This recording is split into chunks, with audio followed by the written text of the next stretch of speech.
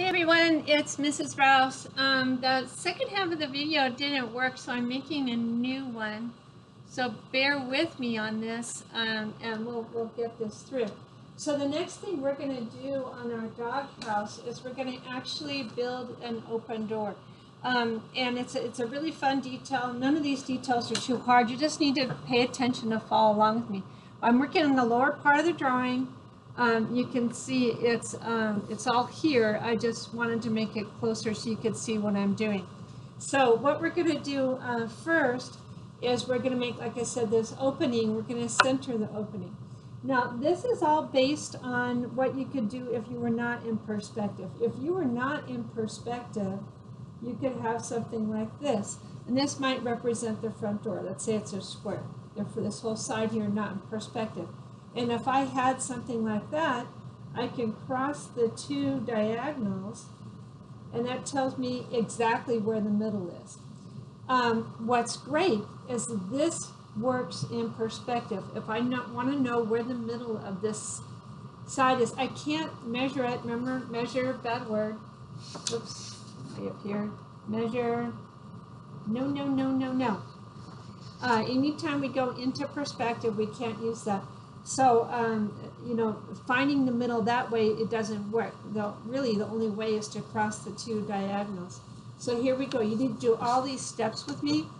I would do this a little bit on the light side. This isn't a permanent part of the drawing, but we're going to refer to it a few times. So first, lightly, very carefully. You want to get this right. The detail doesn't work unless you do these things right from now on. I'm going to I cross my two diagonals. This is the middle of that side in perspective. So it's, you know, there's a little more room here because it's closer to us. Anyway, something else that kind of works is, let's say I wanted to put a square within my square. Well, we know that all the corners of my square would also be on these diagonals. So once I got this going, I could just go across and down and so on. I can build something within here based on my diagonals. Well, I'm going to build a door based on this, except I'm going to let the two sides extend all the way down. So I'm going to use my diagonals here to tell me how to space this opening for my dog to come in and out. So first thing we're going to do is decide about how high we want our opening to be, and we're just going to draw a line between these two diagonals, but it has to go to the vanishing point. It's not just like any old place. To the vanishing point, this is the opening of the top opening of the entrance to the doghouse, and I'm going to go across to the other diagonal line. Has to be towards the vanishing point. You can choose whichever side of your doghouse you want this to be on, but if perspective is a little bit hard for you, you probably want to choose the same side I'm using. So this is in perspective. This is centered over this side of the doghouse. Now I'm just going to take a vertical line and go straight down from those two corners. Here's a vertical line coming down here, all the way down to the bottom here, and another one from this location. Because this line went to the vanishing point, these two locations are lined up symmetrically. Oh, that was a hard word. Just like it would be right here if I was looking right at it. So this is all in perspective now. And we've just made ourselves an opening to the doghouse. Now what I can do is I'm going to lighten up my diagonals here. I don't want it very dark, but I do need to be able to see it. We're probably not quite done using it. Okay, so we have an opening to the doghouse. Now we're going to add a couple details that are actually pretty cool. I want you to erase this line at the bottom of the opening of the doghouse, and then I want to draw from you know, going back towards this backside vanishing point. What we're going to do is we're going to add a little detail, so as you look into the doghouse, you can see the thickness of the wall. So I'm just going to, you won't be able to see it here because this is overlapping it. You will see it here. So let's draw from this corner right here. Put your pencil right on there. Anytime I get ahead of you, you need to stop the camera and catch up with me. By the way, you will not be able to do a good job of making this drawing if you don't follow the video. It's just not going to happen. So I have, this is going to show me how thick the wall is looking in the doghouse. And make another small line very, very vertical. I'm going up here from the bottom of my drawing, using my angle on the edge of the paper. And you see it's kind of a nice little detail. As you look into the doghouse, you can see that there's a thickness to the boards. Another really nice, fun detail is that we can show where the floor is. You think about it for a second. How do I know where to find the floor? Now, on the back side of the doghouse, remember how we did the crisscross thing to find the top? It's going to be a crisscross to find the bottom. Same idea as we did on top, but it's not all going to show. The only part that's going to show is right here inside the doorway. So all we have to do is draw from this point to the backside vanishing point. So this front corner right here, the corner of the doghouse, draw to the vanishing point on the left towards the back of the doghouse. And here we have a nice little detail where we can actually look into the doghouse and see what's happening. If there's like a dog party or something, I can shade that a little bit if I want to. I can add more shading later. So kind of a nice little detail. So from this corner to the vanishing point on the back, I just drew the line on the inside. This is a detail, you know, just stop the video if you're not caught up with me. This is a fun little detail, fun to do. Another thing we're going to do here on this video is we're going to add some boards to our doghouse. This is real fun. And to add boards to the doghouse, we can approach our doghouse in one-point perspective. You know, it looks sort of like this. Here's your vanishing point, and you would draw like this to the vanishing point, and so on. In a two-point perspective, you could get to the whole front side here in one-point perspective, and then you would have your perspective over here on the side. What we're doing is we're taking advantage of the fact that this line here it's just like this line in one-point perspective. It's on the front of the paper. We can access the drawing through that line. So we're actually going to take our ruler. You'll see how this works. And this vertical line, vertical lines can be measured in only two-point perspective.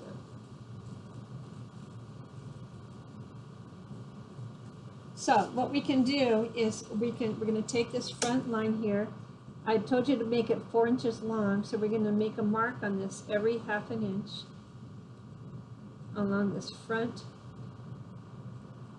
line on the front of the doghouse. Every ½ inch, make a spot, a mark. And then what we're gonna do every ½ inch, so it should come out exactly because you made that 4 inches long. And we can measure this vertical line here.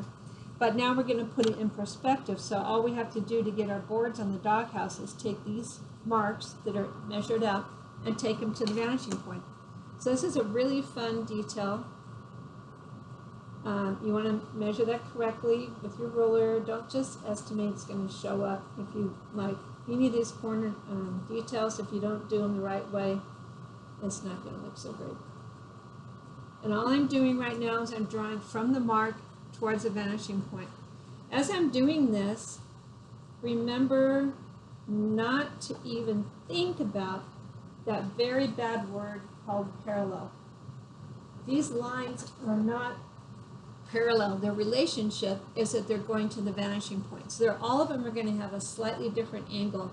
Don't just start drawing lines because it's so-called parallel. Because in this drawing, it's not, it's going to the vanishing point. See, all the angles are going to change just a little bit. So I'm drawing my boards along this side of the doghouse. Hopefully you're following along with me in your own drawings. Stop the video if you get behind. And then it's kind of like those commercials on TV where they're selling you something. So it's like, wait, there's more.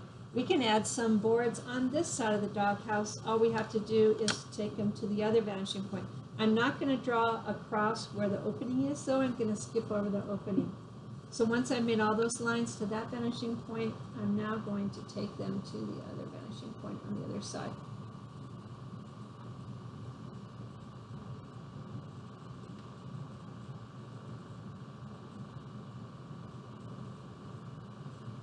Kind of a cool detail.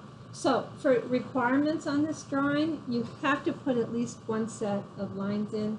Usually people put at least these 2 sets of lines in, but actually I'm going to keep going for those of you who love perspective and you're curious, you can see we can just keep going and going and going.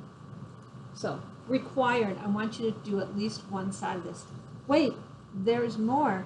Now we have another vertical line. Vertical lines can be measured. It's already set up. So I can take these right here and go back to this, go inside the doghouse with this detail and keep taking, this is optional.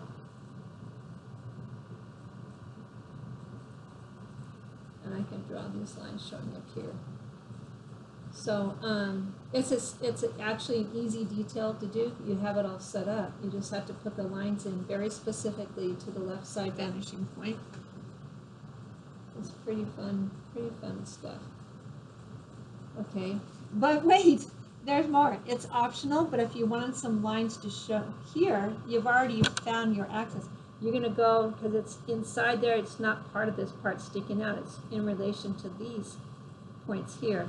So if I wanted to draw some lines on those boards, I'll take these marks out here. This is optional, but make sure you've taken the marks way over here to put these in. Sometimes they line up and it doesn't look right, so I'm only going to draw some of them just to kind of show you that yes, you can do this. And then on your drawing, if for whatever reason they line up, just because of the location, the angle you've drawn, the original doghouse lines, if you don't like the way it looks, you don't have to put this in. Okay, now we can't put them here because we don't have it measured in this direction. In fact, the vertical lines going into perspective, it doesn't work the same way. It's a lot more difficult. It's just that we can do these types of lines. So some of you are probably like, oh, I want some lines on top of my doghouse. First of all, I want to say, don't put one of those peaked roofs on your doghouse. There's actually a really specific detail to that. Yeah, you know where the middle is and you could start it off, but finding this backside, there's a very specific thing we're going to do, and we're going to learn that later. So please don't add peaked or what's called a gabled roof at this point to the drawing. If you did want to put some lines up here on the doghouse, I'm going to show you how to do this. It's very much an extra thing, so bear with me a couple minutes on that. What you would do is actually decide which way you want those lines to go, towards this vanishing point or towards that vanishing point. And then what we have to do is we don't have this vertical line anymore, so we technically have to take that up to the front of our drawing and then back again. That sounds crazy, and it is. So let's say I want my lines to go that way. This is not part of my drawing. This is just how you get it there if you love perspective. I have to decide about how far out I want my lines to be. Let's go 1 1/4 inches. So along here, this is all extra credit. If you think this is a cool detail, you can add it. So you have to make some type of even measurements along this line we just made. All extra credit. Only do this if it looks fun. And that's actually 1, 2. And then what I do is I take these marks and then draw these across the top of the doghouse. So what I had to do is I had to access the front of my drawing. And that's how I found out how to put these boards up on the doghouse. See, I made them a little bit far apart. So maybe if I had done it, I could do it again and maybe make it just 1 inch instead of 1 1/4 inches. But that's how you get the boards on top. If you want the boards going the other way, just do it out the other direction and go that way. The next thing we're going to do in our doghouse, this is something I do want you to do, is we're going to do an explosion. We're going to create something in front of the doghouse. So let's say I wanted a garage or something else. When you come out from something in perspective, it's called exploding. We're going to put a mat on the floor in front of the doghouse, so exploding. We're going to make the mat, just because we can, the same size as this opening here. Pretty easy to do. So what I'm going to do is I'm going to put my pencil on my vanishing point at the back of the doghouse. I'm going to refer it to the corners of the opening of the doghouse. And I'm going to explode out the front. I'm going to leave a little space because it looks better that way. Exploded, referring to that back vanishing point and the corner. So now I'm going to do the other corner. Guess I want everybody to try this. So I have the corner lined up with the vanishing point in the back side of the doghouse, and I brought out 2 lines from the doghouse. Now just to make my mat, all I have to do is square this off to the other vanishing point. And then there's a mat on the ground in perspective. If I wanted to add thickness to it, I could just add some little tiny vertical lines and square that off, and I'd have thickness as well. You can make a couple more of those if you want, but let's say I just wanted one.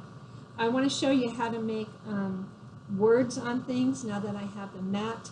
To put a word on top of this mat here, what I would do is I have to refer to the vanishing points. So I'd probably build myself a little square in here where I want the words to end up. I'm just crossing the diagonals like I did before to center this.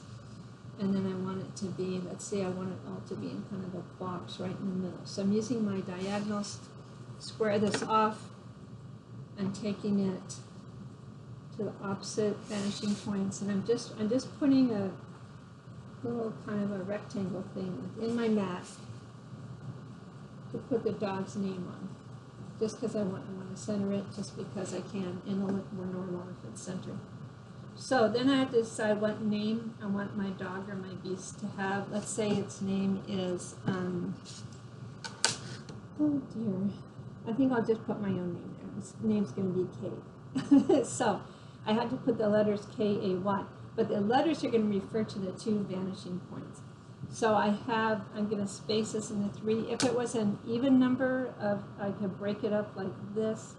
I could cross this again and actually find where they go, but I chose an odd numbered name. So I'm just going to estimate on this. So the middle of the A is going to be here.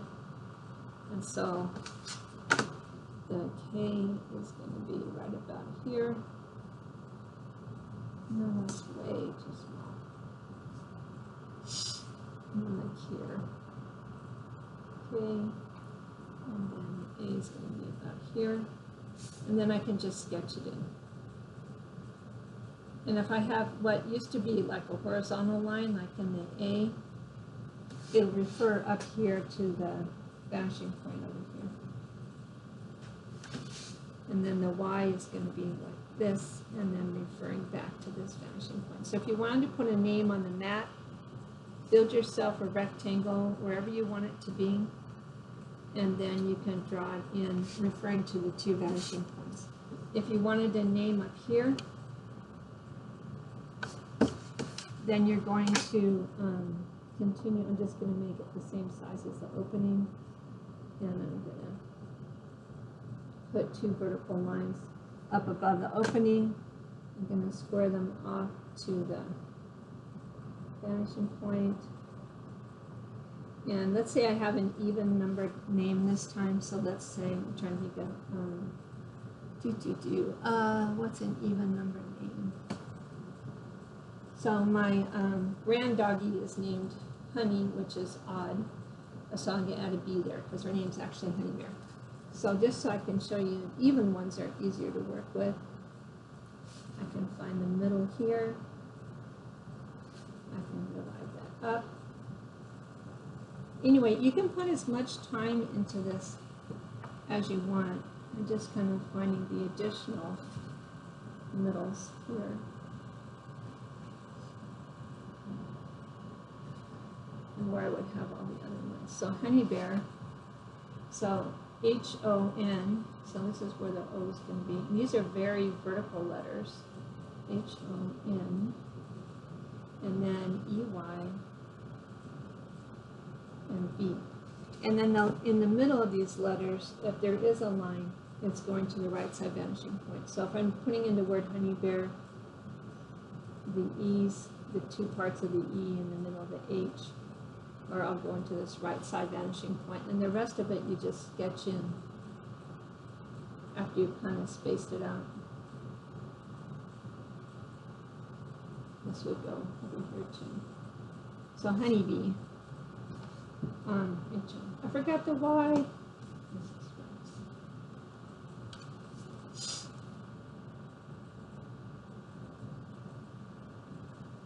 Yeah, they would definitely get smaller as they go further and further back.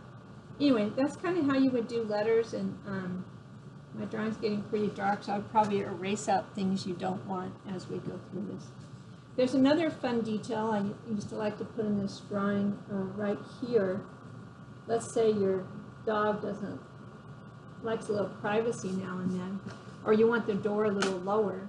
You can lower this line anytime you want. I'm just going to put like a little blind in for my dog so he can open and shut his blinds in this doghouse. So let's say you want a really tall doghouse, but it's only for Dachshund or something. You could lower this line anywhere you want. It can be anywhere you want. So I put a little blind in there, maybe has a little something on the blind. So at this point on our doghouse, I want you to do some things to kind of explore some different details. For instance, you can make it into a log doghouse, and then you would have to do some rounding of some things. And actually you'd be sketching logs in here. And I'll show you an example of one. If you want to put just want it made out of boards, this is kind of a fun detail. Draw every other one here on the corner. Then you can show how there's little nails nailing it together, something like that. If you want to do a brick doghouse, here on the side, every other one. It's kind of up to you. I mean, we don't see brick doghouses all the time, but maybe where they have cold weather, they have brick doghouses. Do people even have doghouses anymore? I don't know. That's a fun little building to draw. Anyway, so going every other one, you can make bricks or something like that. Also, you know, you can draw your animal in here and so on. I was going to show you some samples of some other drawings that you could work on. So right now, all we're worried about is drawing what's at the bottom of here. We are going to add a mailbox. We are going to add a birdhouse at the top. So I'm just going to show you some ideas. If you want an A on this project, don't stop with just the things I had you do, which were the house, the lines on one side, you know, and the mat here. You also need to add some lettering and some details and things. Don't just stop if you want to get a good grade on this project. So some other things that I have drawn in the past is I put in the letters here. You can draw some animals. I made a funny little thing here. You could put a window in. That's pretty easy. It's just a lot like putting this in. So, and then I have kind of like half of this and half of that. So that's a lower part of my drawing. I was just showing some students what to do here. Instead of making another mat, I made a mat that like a hole in the ground. And you can figure out how to do these things. It's really fun. So this is just drawing. You can do some freehand drawing if you don't like perspective, or add some shading. There is going to be a couple posts coming down later on. But add some fun things to your drawing. I'm about to hear somebody had put a fence in their drawing. That's pretty cool. Let me show you some other things that have some students have put in. There's somebody put some stairs going down. It's not quite perfectly in perspective, but you get the idea. It's really fun. This person spent a lot of time actually doing a really nice job drawing the logs on the log house. That looks great.